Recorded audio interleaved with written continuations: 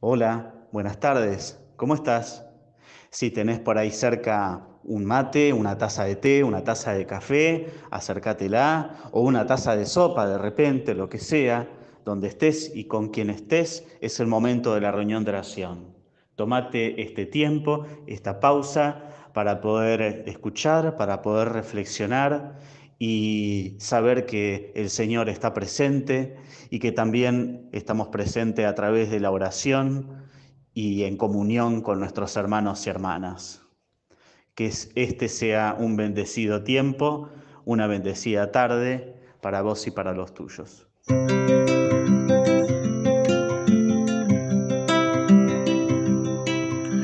Ora, ora, ora en la mañana, ora en la tarde, ora,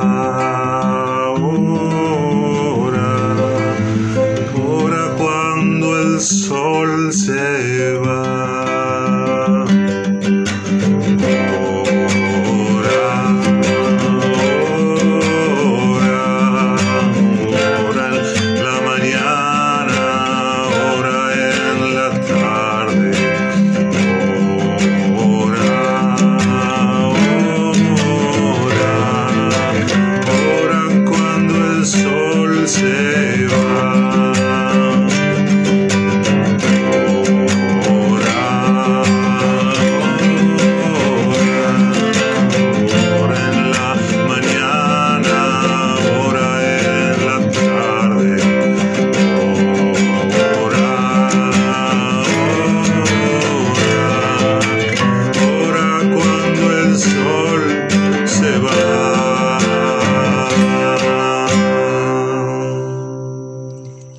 Lectura del Salmo 119, versículos 168 al 170.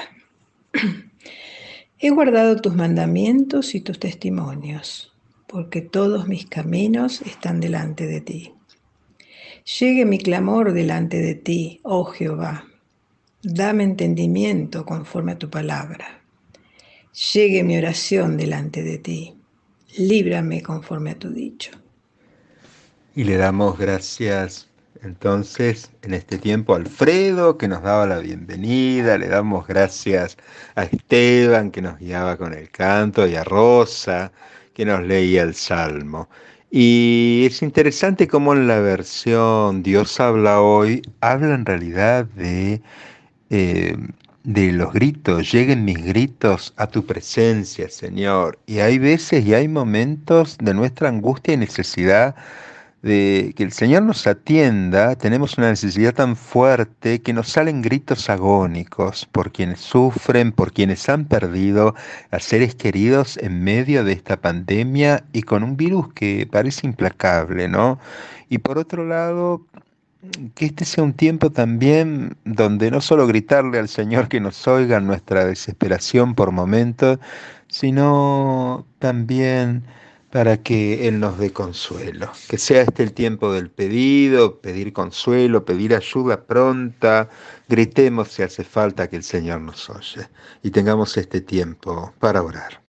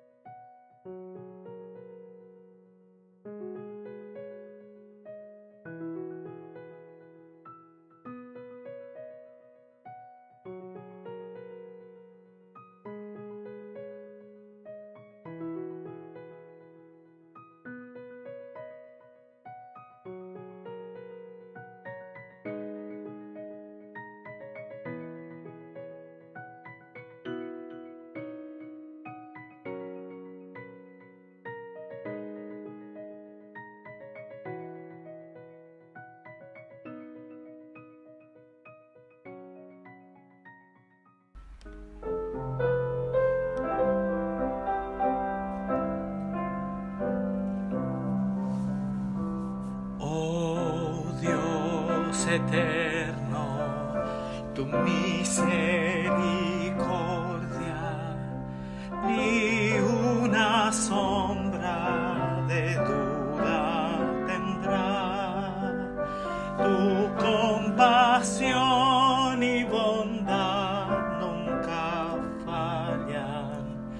y por los siglos el mismo serás.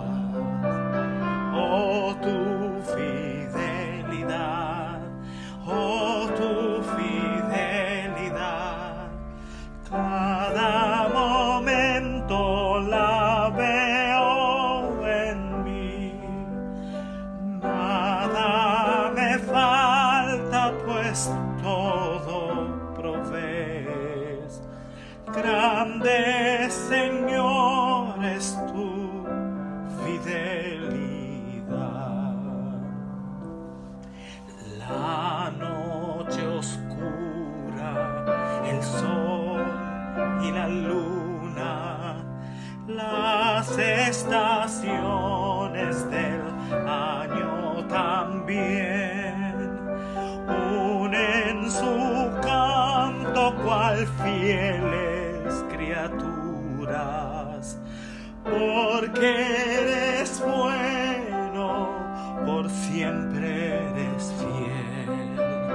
Oh, tu fidelidad, oh, tu fidelidad, cada momento la veo en mí. Nada me falta, pues todo provees. Grande, Señor, es tu fidelidad. Tú me perdonas, me impartes el gozo, tierno me guías por sendas de paz. Eres mi fuerza, mi fe, mi reposo, y por los siglos mi todo serás. Oh, tu fidelidad, oh, tu fidelidad, cada momento la veo en mí. Nada me falta, pues todo provees. Grande, Señor, es tu fidelidad.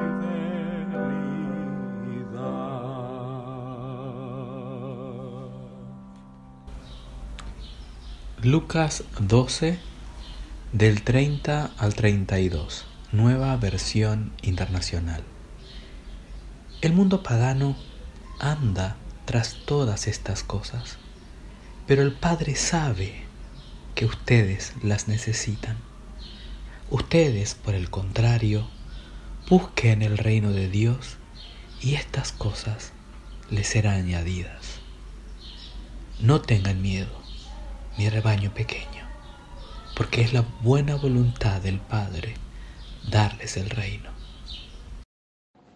Y así la fidelidad del Señor nos guía en la voz de David y también para leer el Evangelio de Lucas en una porción maravillosa donde es el mismo Jesús el que habla y damos infinitas gracias en este tiempo porque en nuestras vidas y sus dificultades y a pesar de esas dificultades hemos podido conocer y conocemos que hay Padre de amor que nos atiende con cuidado y nos dice que no tengamos miedo. Más allá de las dificultades, es un Padre amoroso que nos mima, nos cobija, también como si fuese una mamá, y el que nos dice que no tengamos miedo. Este es el tiempo para orar en gratitud, porque hemos pedido y en muchas cosas hemos visto la mano cariñosa del Señor en medio nuestro. Te invito a que podamos dar gracias ahora.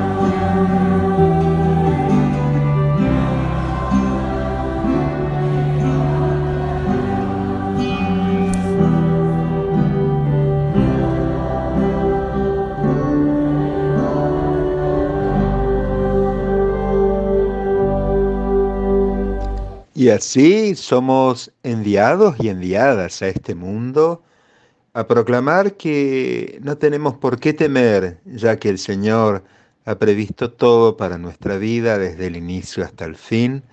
Así somos enviados y enviadas a este mundo para ser sostenidos y sostenidas en la esperanza que hay en Cristo Jesús.